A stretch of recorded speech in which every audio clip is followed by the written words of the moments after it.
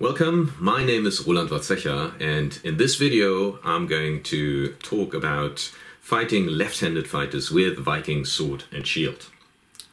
Because I believe that martial arts is not a mere collection of various techniques, but it's about understanding the underlying principles that make technique work.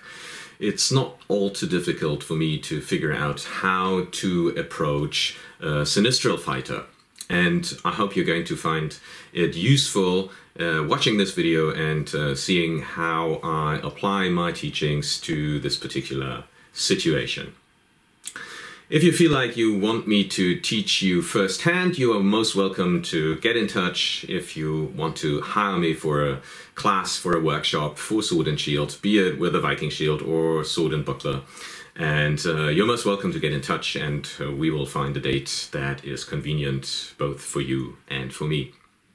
Also note that you can assist my work by becoming a patron of mine.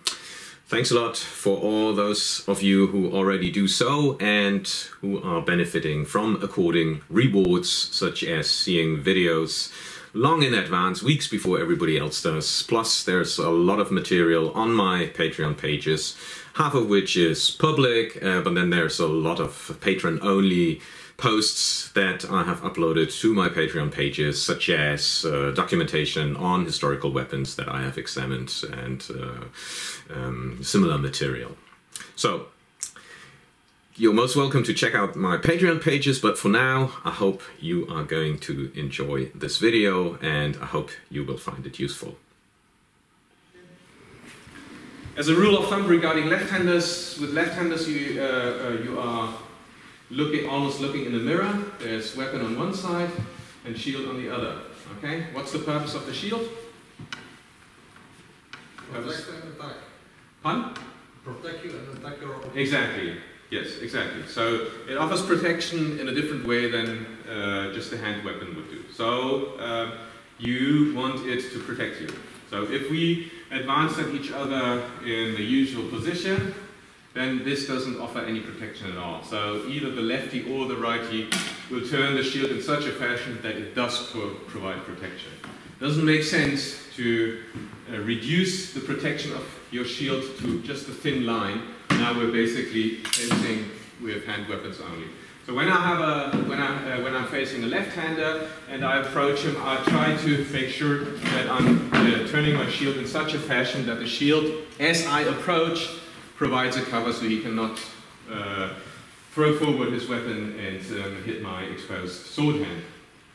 Now, if you go to a standard position, if I manage to get to here, I bind, and because it's left versus right, there is more hand weapon action than with right versus right. So with left versus right, I oftentimes first bind with the weapon. A step, fold it to the side, that's it. That's actually pretty cool and simple. And again, you see the way that I bind and that I'm on top of his weapons is the same that I use with the right-hander, so it's the same that I do with the sword. If I go here, I'm on top, I have won the bind. And I do that with the hand weapon. Kannst du das mal gegen mich machen, weißt du, was geht? Ja. Okay, so likewise, now he's doing it, so I'm in my stance. Okay? And while we're at it, I'm also going to show the counter. That's easier to show if you are using a sword. Just to explain the mechanics somewhat better. Okay, so I'm in the standard position. He's countering that as he folds my weapon to the side. So his first action is bind against the weapons. And now, as I feel that he's on top of my weapon, I yield. As his shield comes, I use this point as a pivot point, fold over myself.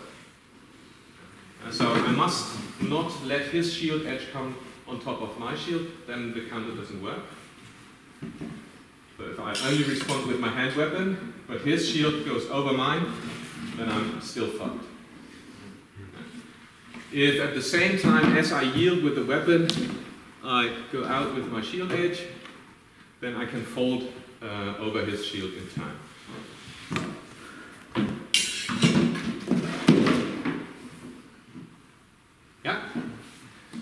Okay, so you see this folding over and folding away the weapons is something that keeps that really, really safe and seems to be a good approach to Viking sword and shield. Thank you very much for your attention.